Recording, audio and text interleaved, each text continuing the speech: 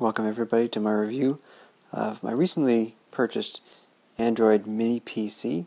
This is a CX919 and there's the PC itself. Very small, incredibly small in size really when you think about it.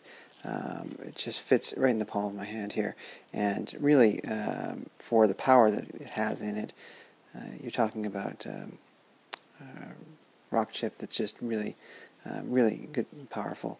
This one comes with, in particular, the 2 gigs of RAM along with 8 gig drive.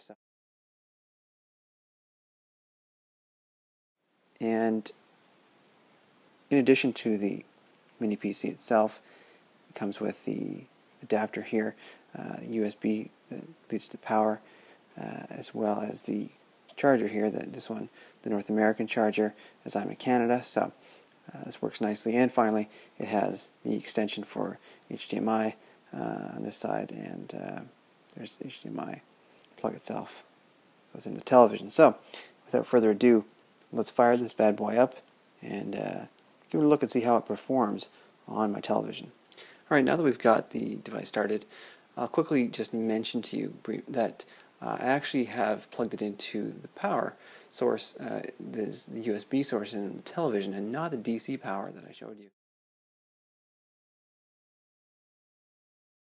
And there's one main reason for that. That is, the one downfall that I find with this device, with the general operation, is it's not easy. You cannot start it up remotely. You can't just pick up the remote, turn it on.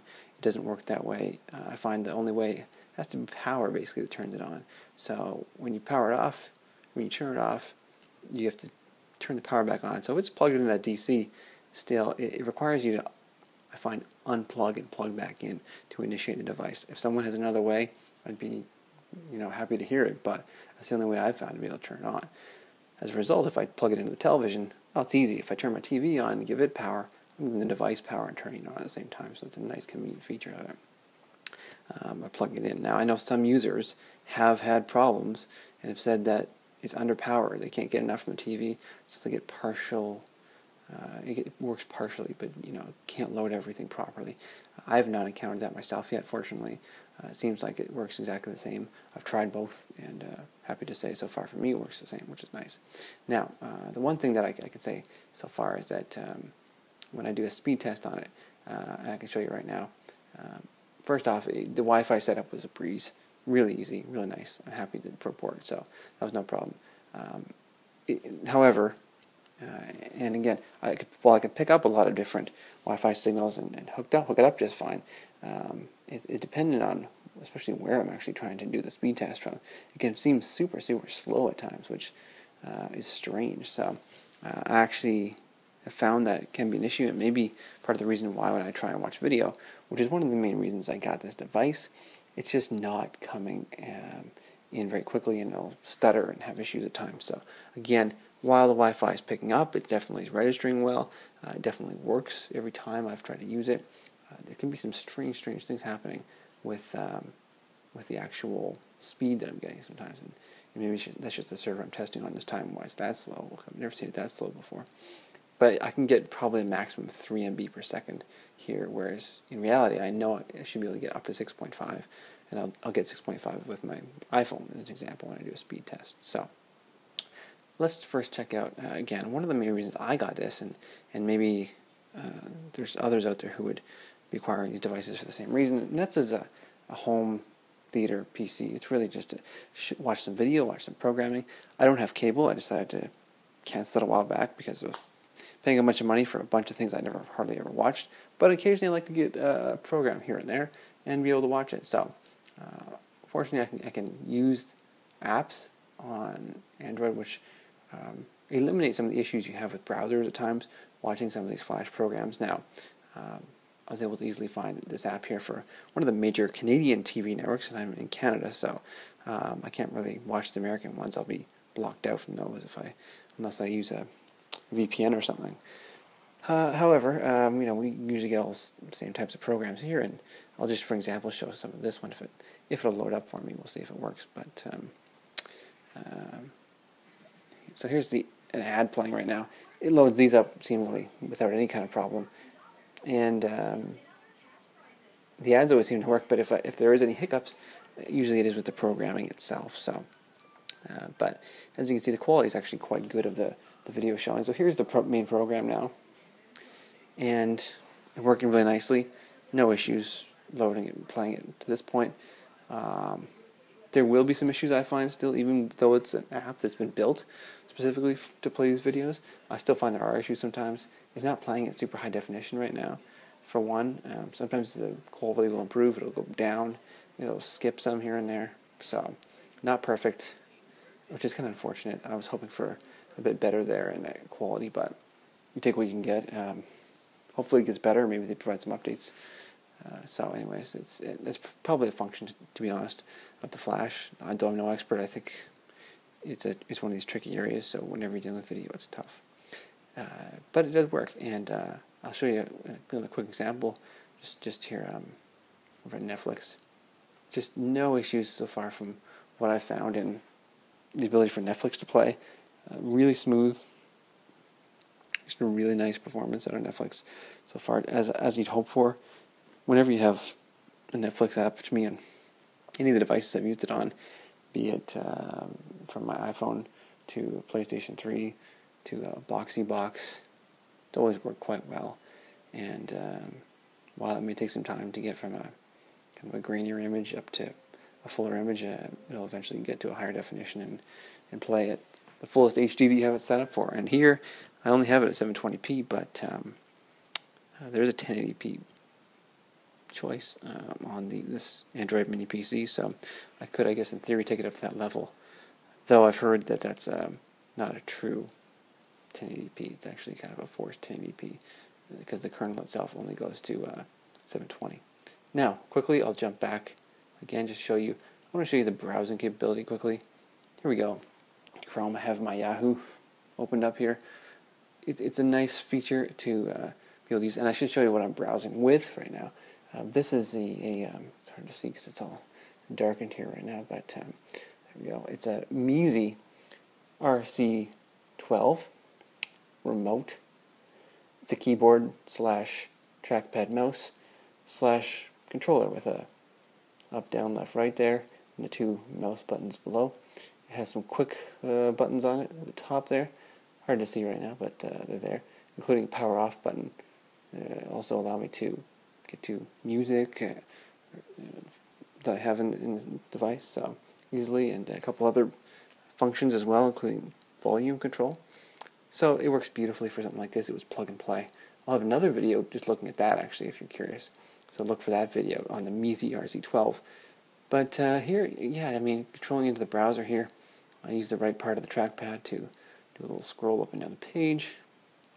I can easily just sort of see here, just click on one of the links, load up one of the stories that I've got loaded up in one of the RSS feeds here. Works quite well. Loads up quickly, from what I can tell, for the most part. I mean, it's not as quick maybe as a top tier full-fledged desktop PC, but pretty good. I mean, I feel like it's one of the strengths of this kind of device, is just loading web pages is beautifully quickly doing that. So this is going to be a bit more hit and miss. I find when you're loading up a piece of video content, it's just not quite as good. It's not quite as consistently solid. The ads tend to load a lot more easily and a lot more consistently than the content itself. But, you know, so be it. Again, hopefully it gets a little better, but I'm not confident in that part because I know Flash has only been supported up to a certain point with these devices. So it kind of is what it is right now. And I'm okay with that, especially since I can get this content, or I can get a lot of content elsewhere and on other devices like here. So I'll get what I can out of it and see. Still trialing it a bit, to be honest with you. I haven't had a chance to fully explore it, but you know, again, it's a little choppy sometimes. Sometimes that might just have to do with the strength of my signal, but so be it. I can get some things played. It'll usually come gradually. It'll usually work at some point. Again, low res perhaps, or at least until it spools up a bit, speeds up, picks up a bit more quality. But yeah, so it's trying to get to HD quality, but don't worry too much about that right now. Anywho, if I go back, and that's YouTube. As you can tell, I'm really using this as a home PC.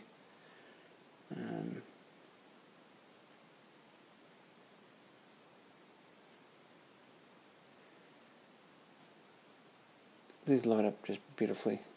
Haven't had any problems with anything here.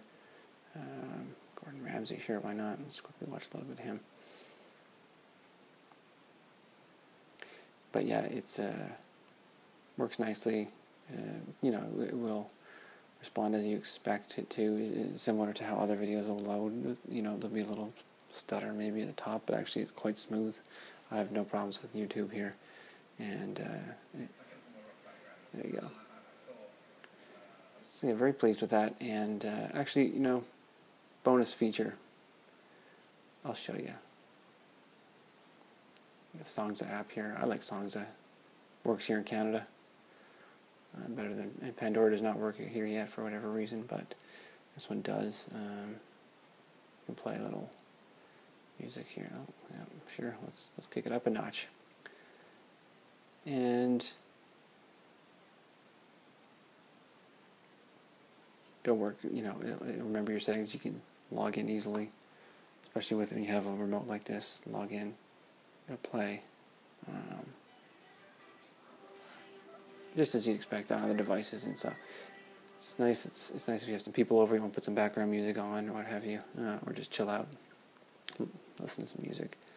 It works nicely here, and yeah, I'm very pleased overall with the performance. And actually, this is one of the few that will minimize into the bottom right corner if you want to. If you have it playing, it'll actually minimize and continue playing while you browse. So you can listen to music as you browse, which is nice. All right, that's my wrap on the